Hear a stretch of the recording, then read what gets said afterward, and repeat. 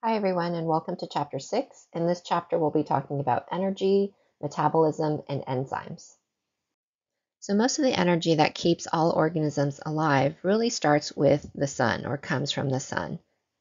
As we can see, producers like plants can capture the energy from the sun through a process called photosynthesis, and we'll talk about that more later on.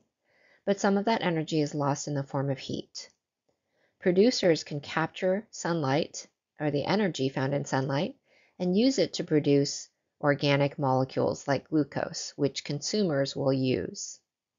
Once the plants and animals die, or the producers and consumers die, they are broken down, or their molecules, their organic molecules, are broken down by decomposers, which can harvest some of the energy found in those chemical bonds, but again, some of that energy is lost in the form of heat. Bioenergetics is the study of energy flow through a living system, and this can be an individual organism or it can be many organisms living together within a larger system. So why do we need energy? We need energy to go through our daily activities, which really refers to metabolism within the cell or organism. And metabolism refers to all of the chemical reactions that are happening within the cell or the living organism. Metabolism includes all of the building reactions, and building is also known as anabolic reactions or anabolism, and all of the reactions that are breaking down larger molecules into smaller molecules, and those are called catabolic reactions or sometimes called catabolism. So a metabolic pathway is a bunch of biochemical reactions that are happening to convert one or more substrates into some kind of final product. And again, these can be building reactions, such as through photosynthesis. And an example of an anabolic reaction or a series of anabolic reactions could be taking carbon dioxide and water, these are smaller molecules, and building a larger molecule, such as glucose. But these reactions can also be catabolic. For example, down here, we're going to see this reaction in the next chapter. This is the process of cellular respiration, which is overall catabolic, because we're going to take glucose, the larger molecule, and break it down into smaller subunits, including carbon dioxide and water. So again, metabolism is really the sum of the building reactions, the anabolic reactions, and the breakdown or catabolic reactions. When I look at anabolic reactions, these always require energy input, and you're building larger molecules from smaller ones. And I can see that up here. So I can see in anabolic reactions, I'm taking smaller subunits with an input of energy, and I'm building a larger molecule. And in my catabolic reaction, I can see that I'm taking a larger molecule and breaking it down into smaller subunits, and energy is released in this case. Interestingly, all types of living organisms share some common metabolic pathways, and this tells us or provides evidence that all of us originated from a common ancestor. But over time, there are differences in these metabolic pathways that develop due to the development of specialized enzymes that allow these organisms to be specialized or adapt to their specific environments. Interestingly, though, all organisms in these metabolic pathways ultimately will harvest energy from their environment, for example, from eating or consuming other organisms, and breaking down chemical bonds to make some kind of ATP, some kind of form of energy, so that we can use the energy stored in this molecule to carry out other functions inside the cell.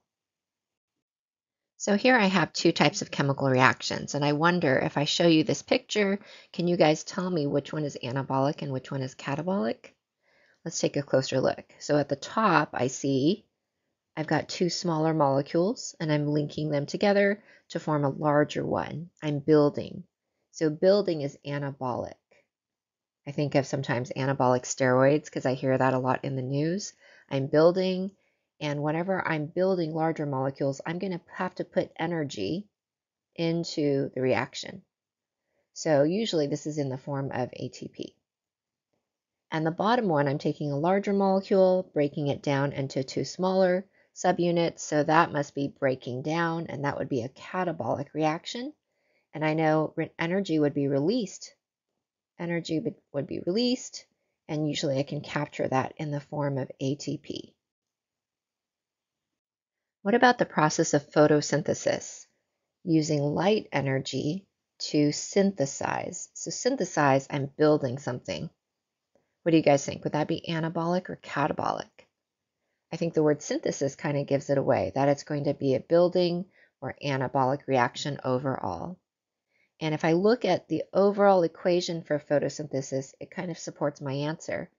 I'm taking several carbon dioxide molecules, several water molecules, the energy from the sun, and I'm going to be building a larger glucose molecule and release some oxygen as well. So overall, this will be an anabolic reaction, and we're going to see this in Chapter 8. So what are the types of energies we have available to do work? I know energy is the ability to do work, and there are two types. We have kinetic energy, which happens when something is in motion or moving, or we have potential energy when objects have a potential to move. And in our book, it gives us a link to a website that shows us something like a pendulum, almost like a grandfather's clock. And when the pendulum is swinging, when it goes up, during the motion there's kinetic energy, but then it pauses up here, and now there's no kinetic energy but high potential energy because it has the ability or potential to move back down. So what are examples of potential and kinetic energy inside cells? One example comes from Chapter 5 when we were talking about diffusion. Remember, diffusion is when molecules can move from a high concentration to the side where they have a lower concentration. And here I see this. When there is a high concentration of a molecule on one side, there's high potential energy for the molecules to move. When they're actually moving, I can see kinetic energy. Energy is released until the concentration of the molecule across both sides of the membrane is equal. Then there is just random movement across the membrane. In the bottom example, we have chemical energy. Chemical energy is stored in chemical bonds. And a good example is at the bottom right. I have this disaccharide that has energy stored within the chemical bonds. That's a form of potential energy. If I break the bonds, that is energy that is released, so that is kinetic energy. And we usually capture that energy if we're not using it right away and store it in the form of ATP so that we can use it for something else. We can use this energy to power some kind of other reaction in the future. Our book also gives us the example of potential energy stored in the chemical bonds of gasoline, and we can transform that into the kinetic energy that allows the car to race on a racetrack. So it looks like this is that octane? It looks like 8 of them. So we have octane, and we know that as we break the chemical bonds, energy is released to power the movement of that car.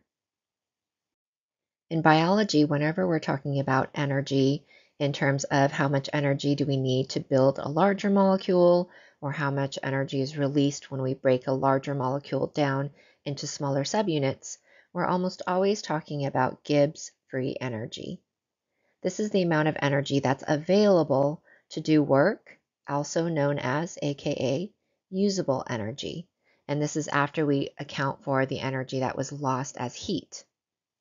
We can calculate Gibbs free energy down here using this equation, where change in G, delta G, which is Gibbs free energy, the final Gibbs free energy minus the initial Gibbs free energy of the reaction, is equal to the total energy or enthalpy of the system minus the energy that was lost as heat or entropy, that was lost to disorder.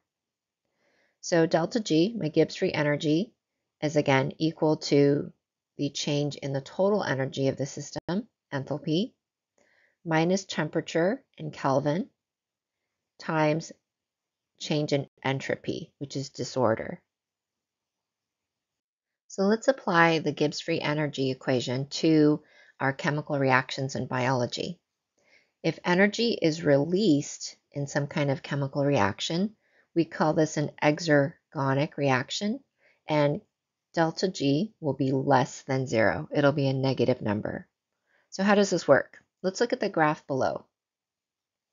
All right, I see Gibbs free energy. My starting point is here, so that's my initial Gibbs free energy. And my final energy value looks like it's down here, so this is my final Gibbs free energy value. And I'm just going to put random numbers here. Let's pretend this is like 10, and up here this is 100 at this point right here. So I can tell that GF minus G initial, that's, what is that, 10 minus 100, and usually we have units of joules per mole or kilojoules per mole, but I'm going to ignore the units right now. I have minus 90, that's negative. Whenever you have a negative delta G, this is an exergonic reaction because energy is released. Energy has been released. And I can see that here as well. I have a high energy value for my reactants. Some kind of reaction occurs over time, and then energy has been released right here.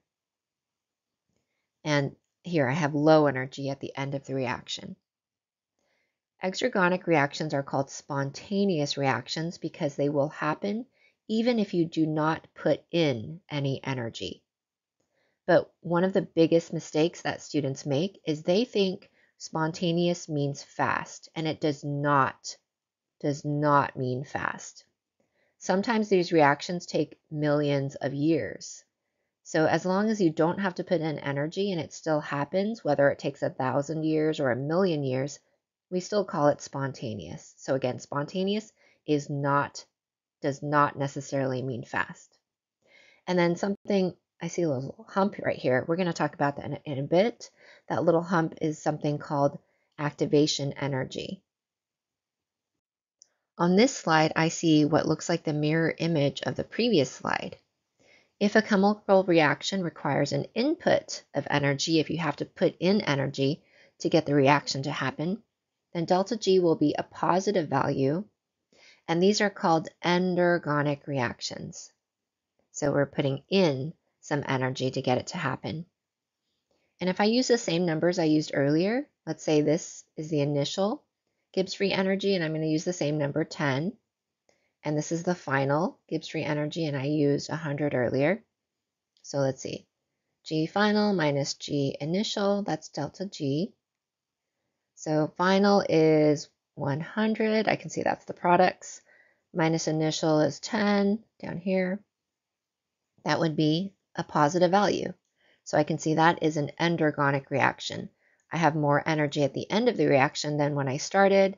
And again, delta G is greater than 0. And again, I see something over here, that activation energy we'll talk about in a bit. But I know that I had to put in energy to get this to happen. And that makes a lot of sense if I pretend I have a ball here and I'm rolling it up the hill. I need to put in energy to get the ball to go all the way down to the product side.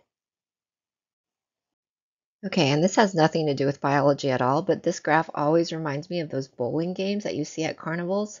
Have you guys ever played this game? You have to like push the bowling ball just enough so that it goes here and it stays in the hump and it doesn't come back. Anyways, this always reminds me of that bowling game. I've never won before. You guys can tell me how to win if you know the secret. So here's that same picture when I was talking about anabolism and catabolism. Let's see, which chemical reaction would be exergonic and release energy, or have, what did we say, delta G would be greater or less than 0? Exergonic reactions are going to kind of look like this. So I know G final will be lower than G initial. So that would be less than 0. So an exergonic reaction is whenever we take a larger molecule, chop it up, and break it into smaller pieces, because that will release energy. Energy will come out of the reaction. So that would be the bottom one. That would be an exergonic reaction. Delta G would be negative. Okay, so that takes us to the end of our first video for Chapter 6. In our next video, we're going to be talking about activation energy, that little bump we had to get through or get past before we could get to the product side of the reaction.